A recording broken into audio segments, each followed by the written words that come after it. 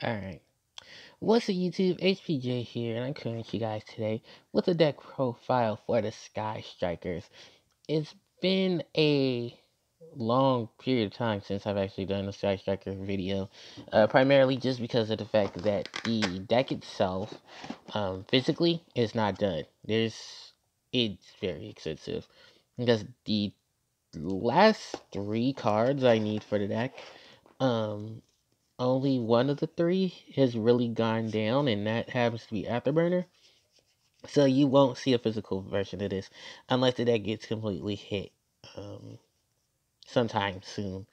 And I doubt it's going to go anytime soon because this deck is still really good.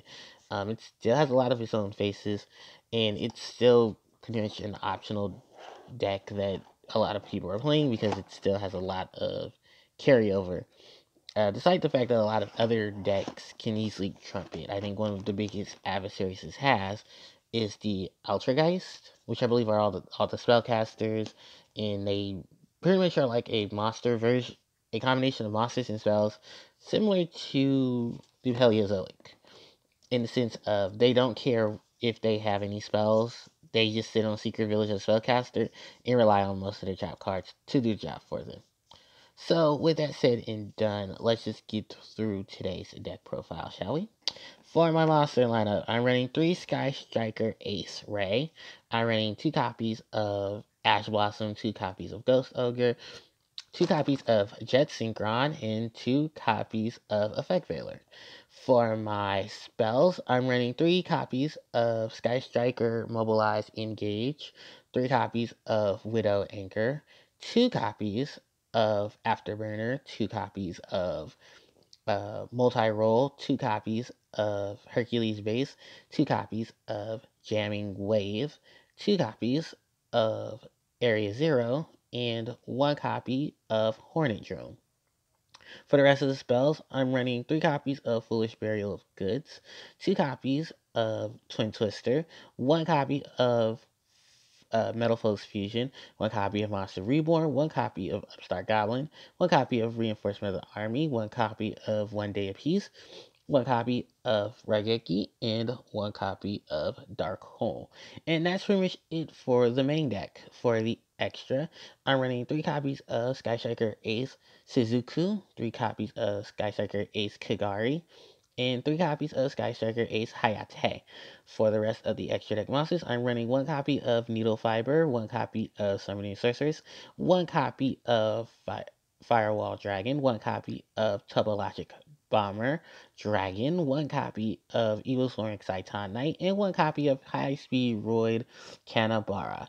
Just in case anyone's wondering where the rest of the extra hand stuff is, I have 3 copies of Reaper, Ghost Reaper and Winter Cherries in the extra deck, with an extra copy of Ghost Ogre, an extra copy of Effect Veiler, a copy of Link Karibo, and an extra copy of some single one-ofs in the forms of Sky Striker, of a Jamming Wave, Afterburner, Eagle Boost, Shark Cannon, another homing base, and of course the solemn setup of Brigade of a Solemn Judgment and Solemn Warning. So, was my whole basis of this deck when building is pretty much because Ray is technically the only big monster you want on your field. Everything else is a hand trap, and everything else is pretty much there to be utilized as a hand trap, except for the Jet Synchron. So Jet Synchron is something that I started playing around with when I was playing around with the version here on YGO Pro, and it's safe to say it's a really good idea. It's a really good tactic. Pretty much going into a lot of your 1S, but you really have to utilize Needle Fiber and Summoner Sorceress to really get a full potential of this deck.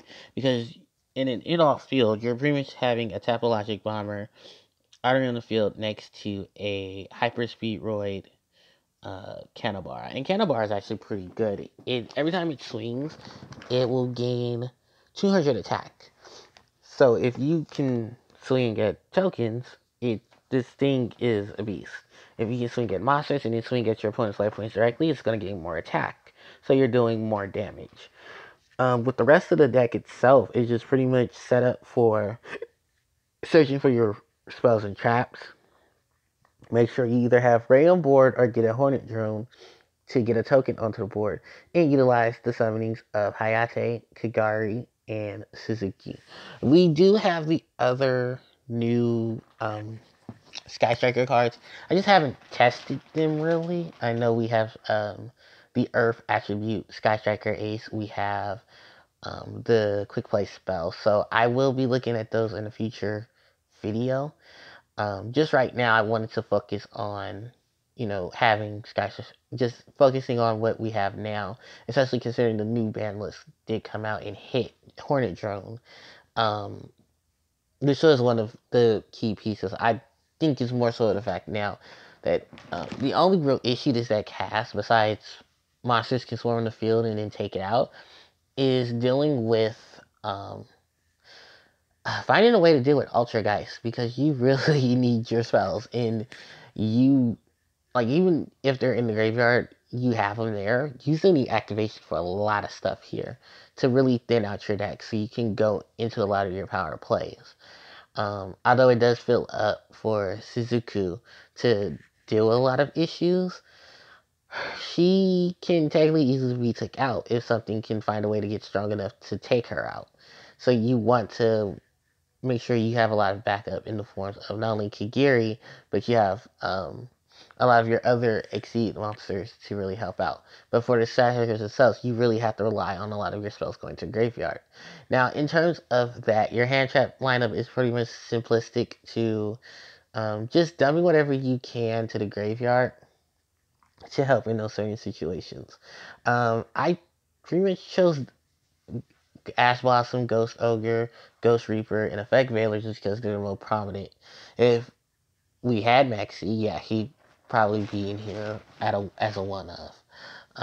But for the most part, this deck just pretty much focuses on summoning Ray, Link summoning, using the little ones to go into the big ones, and then just taking advantage of what cards you have so that way you can go into other pieces, and then just pretty much swinging at your opponent with one shot. Um, Other than that, that's pretty much it. Like, I didn't really have anything big to really go over. Just a lot of the pieces I think are pretty simplistic. You have your draw power from from Engage. You have your control with Widow Anchor, which is somewhat like a Effect Veiler, but you can really do it more so on your opponent's turn and really mess up their play. Um, you have a double shot of getting rid of monsters and spells with a combination of both Afterburner and Jamming Wave. Just note, Jamming Wave has to destroy set cards. So if your opponent flips the card, it's kind of not really going. It's not going to resolve. With same similars to Afterburner, if your opponent flips the monster face down, it will miss the target. So you got to be careful about those things. Twin Twister is here as an additional way to help in case you can't get to Jamming Wave. Twin Twister takes out spells and traps for you by discarding a card from your hand. So most likely you want to discard a spell. Now, I have come into fruition that it's a lot of cards will be really good in combination with Melphos Fusion. Because Melphos Fusion is really just in this deck to be an additional spell, be additional draw power. You have cards like Foolish Burial of Goods, you have Mobilize, you have Multi-Roll, you have Area Zero to help you get rid of it while it's if you set it on the field. And then Twin Twister can either help you dump it to the graveyard from your hand, or you blow it up in addition to one of your opponent's spells and traps that you want to blow up. So it helps out in a lot of cases there. But yeah, Twin Twister is a great add-in. Melphos Fusion is a great draw out. Foolish Burial of Goods, if it's not dumping the Melphos Fusion, you can easily just dump one of your other spells and then Kigiri can pick it up with her effect. So, and then you have all these one-ups that are pretty much just power spells to really help the deck thin itself out or deal with a lot of problems. Thankfully enough, Raigeki and Dark Hole are still beneficial in a lot of senses because I have had to deal with fields that I did not, or I could not get over because I didn't have any.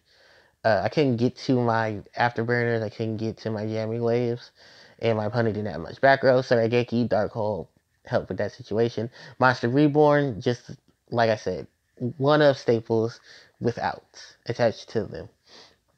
And I just give in with the additional draw power of the Upside Goblin in the 1 day piece. So that is pretty much it for this video.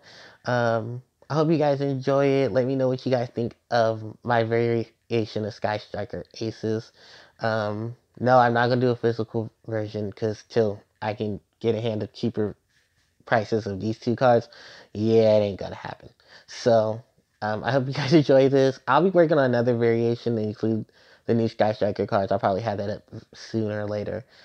But thank you guys for watching. Like, comment, subscribe, and I'll catch you guys next time. ACJ signing out. Take care.